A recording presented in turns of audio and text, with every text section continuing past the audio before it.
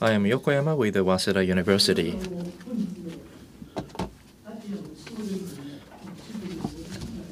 Thank you very much for inviting me to this international symposium. And Mr. Kobe and Mr. Obayashi, thank you very much for contacting me. Today, my topic is the features of power system and issues on international connection in Japan. It's a slightly negative sounding topic. So, in that case, what kind of next generation network is to be needed to effectively utilize the renewable energy? I'd like to also focus upon that particular side as well. First of all, future network and supergrid for cross-regional electricity transfer, and features of power system issues on international connection in Japan. First is this one. Up until today, there is a major network, large-scale plants, particularly the nuclear power plants, do exist. 30 to 40% and 50% was the ratio that the Japanese government wanted to expand to that ratio. They developed that in the remote areas and 200 kilometers away from Tokyo. However, in 2011, this portion was damaged by the tsunami waves. So what we did was, in that year, 15% energy saving was done, following the instructions from the government as well. And there was a Danish example shown earlier. Local generation would be secured. And more locally, we wanted to create some generation functions. The upper side is a more concentrated generation. The lower side is more distributed network. So best energy mix based on distributed generation network. Excluding nuclear energy, what are available? LNG is the only one. Then the gas, the combined cycle gas engine. And we have a lot of coal. So IGCC, gasification technology can be applied. In the future, fuel cells can be utilized as well. So these are the core technologies in energy. Next one is renewable energy. Once you include renewable energy, output is not stable. Therefore, you need batteries. In the new energy plus batteries will be the combination going forward. Then EAMS, a control system is to be needed as well in that way. Like I said, renewable energy is included, then output can be variable. Particularly in the case of solar PV, this is the variation. Transmission, particularly the distribution portion toward the end, that will exceed the upper limit. Then you have to stop this facility as well, which is not so fair. Frequency can be variable as well. Because of the wind energy, so the frequency may change, and the voltage issue, frequency issue were covered by the power companies. However, going forward, consumers need to also cooperate in that regard as well. So as mentioned over here, smart meters need to be incorporated, visualization is also needed, battery use is needed. The electronic vehicles are also promoted by the government as well. And so controlling will be more and more complicated. Therefore, EMS, Energy Management System, will be put in place. Once you put it in the house, it's called HEMS, Home EMS, that is. Up until a short while ago, in order to incorporate renewable energy, a microgrid was to be needed, such as places like Hachinohe for local generation, local consumption. So loop was created and the GA line was created. And so those people who want to send power supply power, they can do that. Those people who want to receive it, they could do that. But in order to strike a good balance, EMS is to be needed. Intelligence control system was the name at the time. But this was not enough, and therefore normally over here, hardware backup, that is battery energy storage system, will be placed, which is inside the network and to strike a balance between supply and demand. But this was not enough. Therefore, this was connected to the grid. That is backup. So the power backup was also needed. That means all this costed very much. So in Hachinohe microgrid, It was too costly, so it was not so popular. But it's been 10 years since then, so the situation has been changed. In 2008, President Obama talked about smart grid. But for the sake of elections, from ICT companies, he received the support, and so he wanted to contribute to their profitability as well. So the grid remained the same. ICT smart meter was allocated to gather data, and the total system of itself would be run in an efficient way, which is a smart grid. We still use a smartometer, and so we have not come to the stage where we provide the solution in the true sense of the term. So this is still something that should be taking place going forward. Now, this is how Japan should be aimed at. So summarize what I said. What we expect as consumers is stable power and inexpensive power and clean power. So the power companies, as I mentioned earlier, needed to create a smokestack system, which is Edison model, Westing model. So over 100 years, they built such a system. However, as followed by the tsunami, and creating transmission lines for 200 kilometers is not that easy.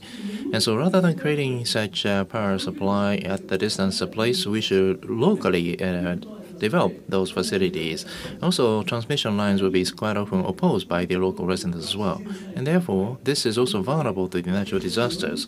So 40% of the system can be lost all at once. So there is certain limit to this type of model. Then, what should we be building going forward? One is a smart grid. This is very popular.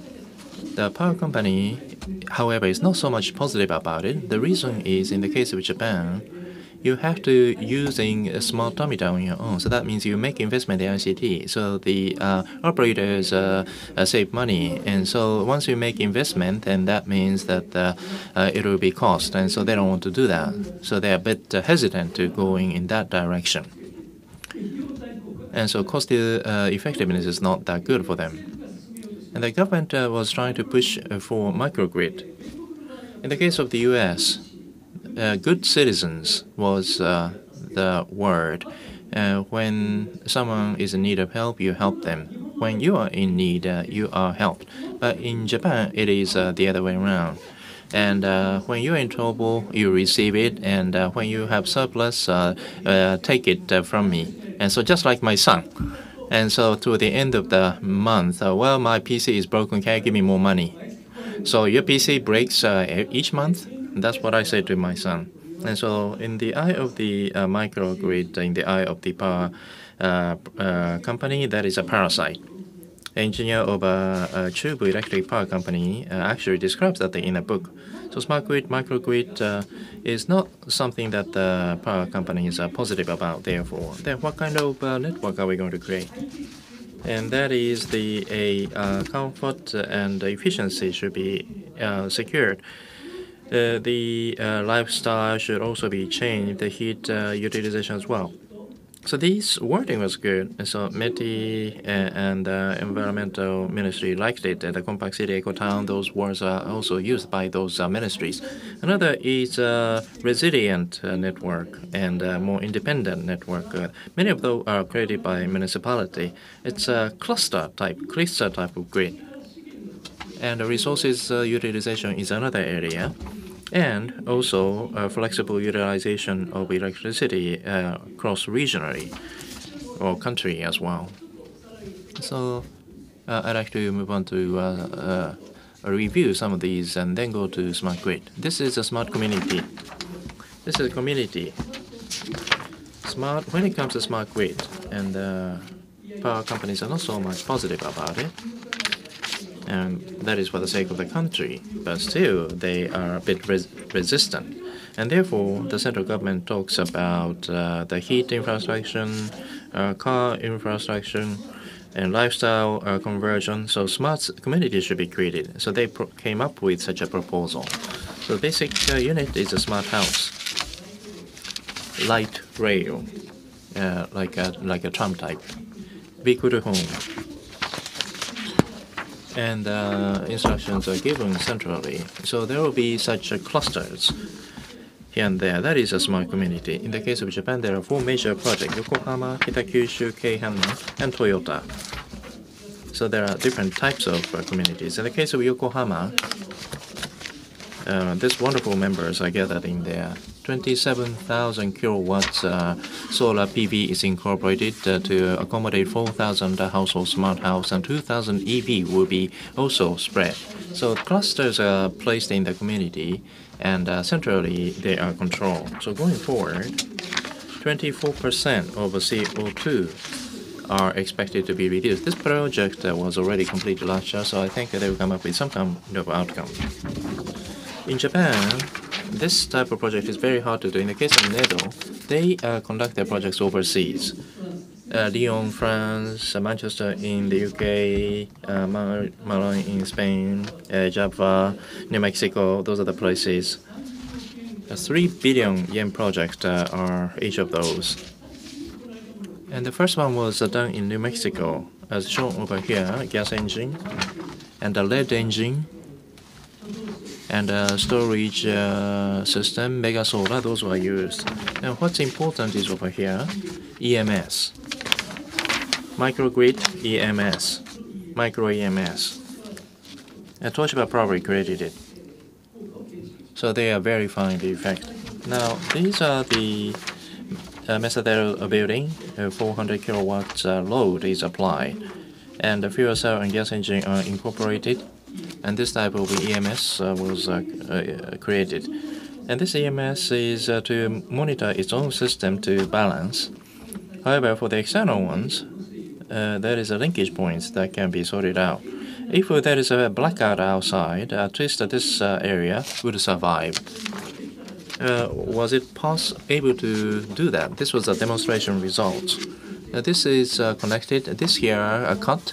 Then the gas engine and battery are balancing very well. Voltage and frequency are maintained at a stable level. And in the commercial building of the U.S., uninterruptible lines are able. Cable burned the other day in Ikebukuro the other day. At the time, the police department and the Kasumigaseki government buildings suffered from blackout as well. That usually won't happen, but Japan probably has just a very standard system. We need some special system like this. Another thing is a cluster type. I mentioned earlier the single unit is a smart house, one house. There is a PV on the rooftop, but there is no electricity during the day, so battery need to be used, which is quite costly. So EV vehicle can be used, but it costs 3 million, which is rather expensive. So not all the households should have those. They can form some association among those houses and then work together. So this is something they are working on.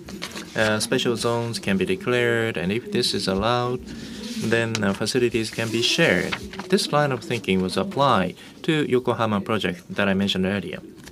That is creating clusters and sharing such energy. Cluster type network is different from the conventional one. Microgrid earlier that I mentioned was the battery at the center. But this was placed outside of the inverter. Then this is AC, this is DC, this is AC. So from the DC side, via inverter, you can control. To this side, what they're going to do is frequency and voltage can be controlled. So this is the electricity system type of voltage can be achieved. If this is connected to the system, and then electricity need to be controlled. So inverter will be placed over here. So voltage, frequency can be controlled, and electricity can be controlled. Both of them can be controlled. So such a system is put in place in here. So in that way, they created one, and they created another. So it is scalable or expandable. In the event, if there is a blackout, at least this would survive. This would also survive. So the entire area may survive. So EMS functions plus in the inverter, it can be independent. Waseda 10 years ago proposed this one, particularly in Southeast Asia, and we proposed the Southeast Asia and then the islands. For example, we propose this one to create this one. For the other areas, there is a demand that we connected that in that way. So rather than before putting a transmission lines, they can get the power. This is good for isolated islands and remote areas and also unelectrified areas. And also in the case of blackout or disaster, the supply can be secure. So as I said, two things. In Japan, smart community is being promoted, which is resilient to disasters, cluster type grid. That is one approach. Now, the third point, this is the main topic for me, that is a super grid.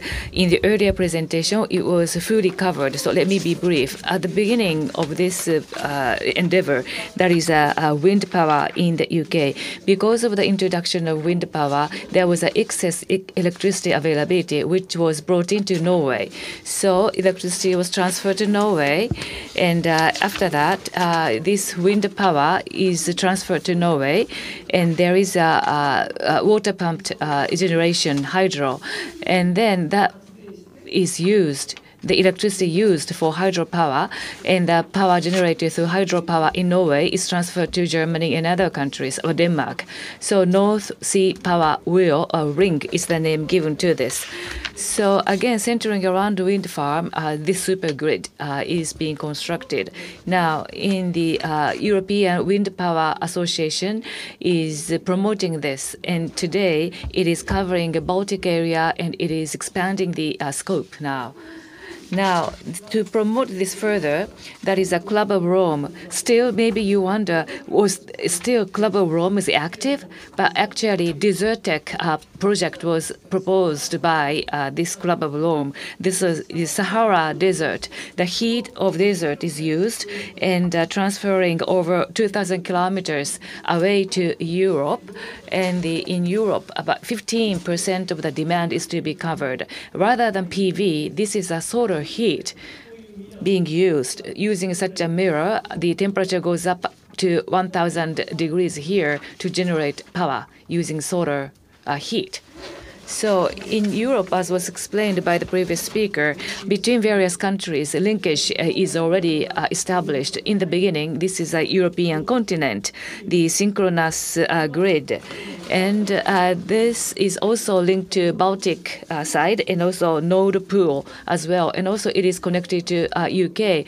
And it is also connected to Turkey. And more recently to Africa, linkage is built up. So gradually, including Africa, the Europe is making such a super grid covering Europe and a part of Africa.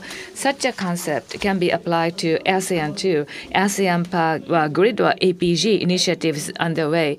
According to old book proposed by Jacques Kazak, where infrastructure is lagging behind, Asian countries can work together to cooperate in such a grid initiative, starting in Laos and Thailand and Indonesia and coming down to Australia. This was the initiative. The aim of this initiative at that time was to mutual supply of electricity. By so doing, effective use of energy resources can be promoted, and also that can facilitate reconciliation of neighboring countries and also revitalize the regional economy. That was the objective.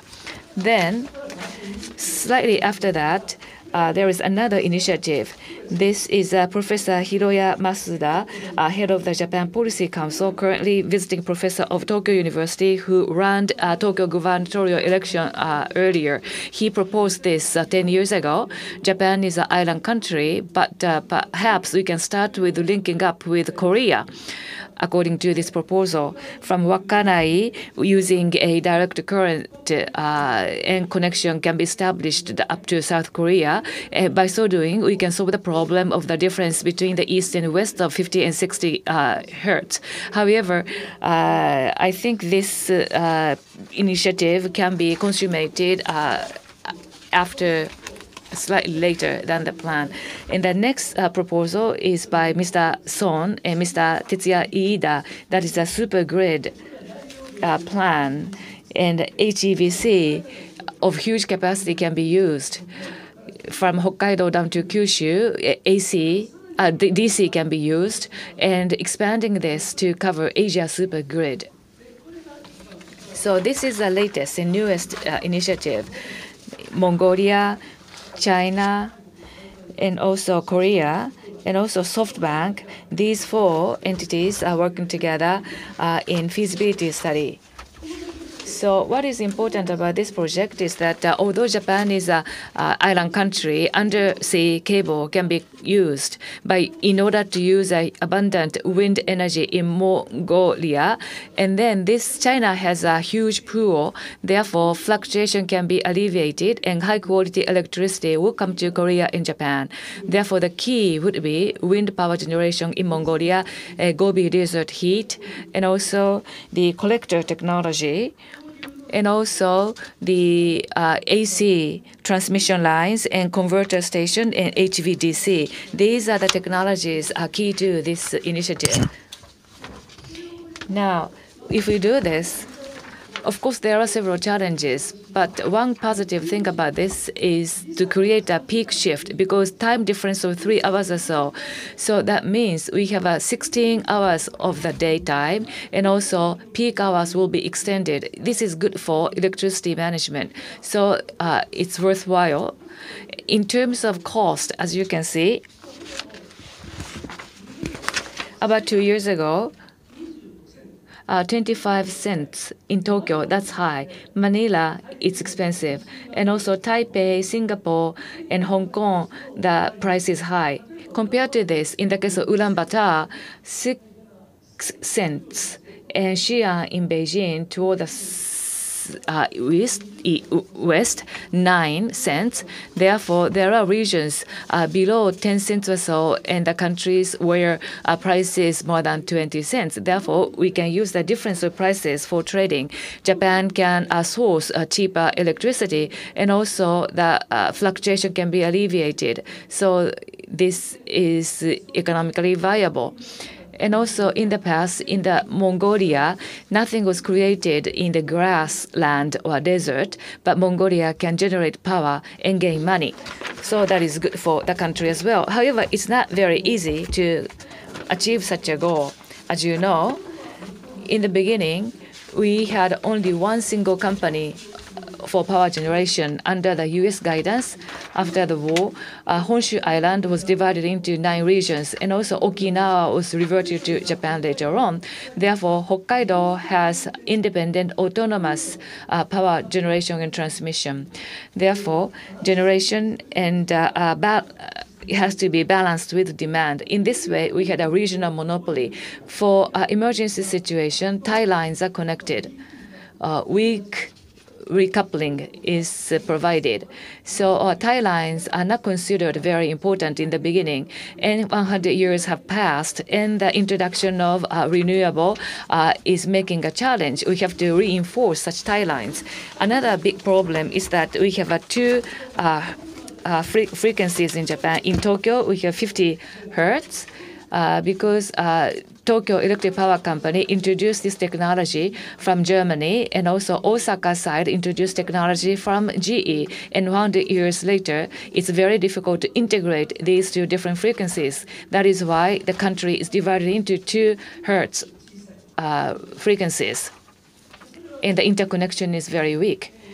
So the biggest company in Japan is TEPCO, 60 gigawatt, and it has only 1.2 gigawatt of frequency, and also they want to source electricity from other companies. However, in Hokkaido too, there is only weak tie line with Tohoku too. Although Hokkaido is generating wind power, it can be transferred to Honshu Island. That is the problem. At the same time, before the tsunami occurred, that is to say, if you look at the power generation mix in 2010, nuclear power accounted for almost 30%, LNG 25%, and coal 30%. So in this way, we had a very good balanced generation mix. However, unfortunately, in 2011, because of tsunami, this was hit. After this tsunami, you can see generation mix changed. Nuclear only accounted for 1%, LNG more than 40%, coal 30%, and oil in excess of 10% against the will of the government. So going forward, what would happen? Of course, efforts are made.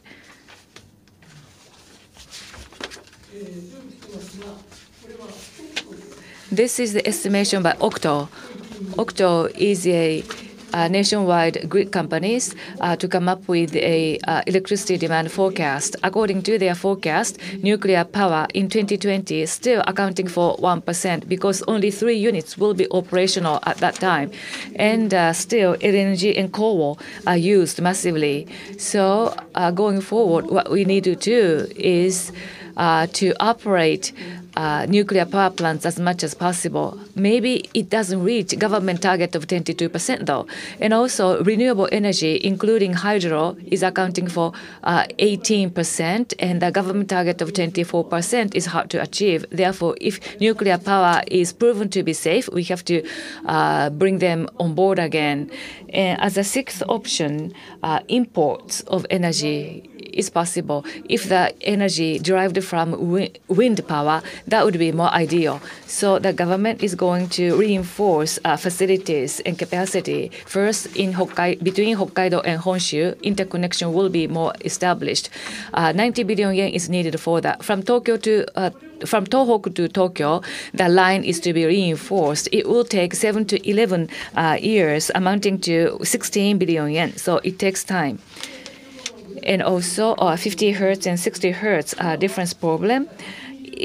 We only have 1.2 million kilowatts. So if possible, 5 million kilowatts have to be supported. But for the time being, it will be raised to 2.1 million and reach to 3 million. So it takes time too. So according to the current plan, if the capacity is reinforced, still cross-regional tie line is still weak. Therefore, we will not be able to transfer electricity freely from any sources around Japan to consumer market still. Now, Asia supergrid, ASEAN supergrid, Australia supergrid. In the future, maybe we will be connected to all these supergrids. However, in the meantime, Japan is an island country. Therefore, we need a undersea cables. Somewhere we have to establish undersea cables. For example, I don't know who wrote this, but for example, there are 2 possible stories. From the north, it says R route. From the west side, K route is contemplated. So if you spot the dots like this, these are the landing points. So if you take a landing point here, you don't have a tie line between the 2 islands, and therefore you can narrow down choices. Maybe this and this would be the good landing point. However, still, the interconnection line domestically is quite weak. But in any case, SoftBank or the other countries participating in 4-country project are considering what would be the best landing point. So Octo is promoting this. So within Octo, cross-regional coordination is included in their name. So cross-regional operation and also power produced in Hokkaido should be transferred to Tokyo. Therefore, Octo would be more aggressive in promoting such a tie line and interconnection enhancement. Now, cross-regional tie line has to be strengthened in order to make a supergrid a success. That is a key for me. And in the case of the U.S., transmission line is very weak, according to many. In 2012 onward, 60 or 70,000 kilometer extension plan is underway, and the DC interconnection is included. The objective of such construction is to increase the supply reliability, and 20% is for the connection of renewable energy, and power source is not considered very important here. So transmission line will be enhanced in order to increase supply reliability and also to increase penetration of renewable energy. So this is objective in the case of US project. In the case of Europe, Desertic project is quite successful. If we look at this project, resources are scattered around the countries. Solar heat in Africa and also northwest part of Africa, wind power, and also Spain, solar heat and wind power in the UK, and Pyrenees hydro.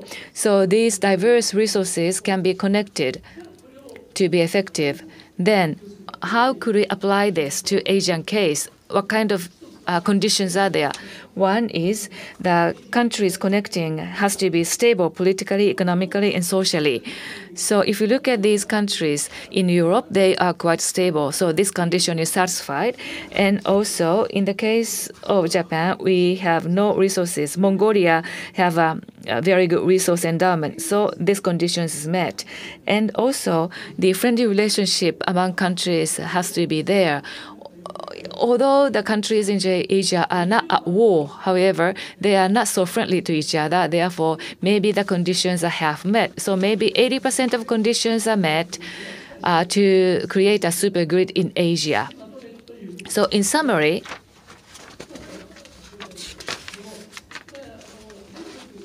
electricity or energy infrastructure are expected. The cheap, stable and clean infrastructure and comfort life has to be promoted. But however, today we need to secure energy and stability and safety. And then energy sufficiency, efficiency, environmental conservation have to be met, and also energy efficiency and also renewable energy penetration has to be supported. And in Asia, the resiliency is also considered important. Resiliency and also cost saving, affordability. For that purpose, smart grid is not sufficient. Expandable grid is necessary. That would be the key. Then what would be expandable grid? Smart community, cluster type microgrid, and also the super grid involving many different countries. So including Japan and Asian countries have to promote this. Thank you.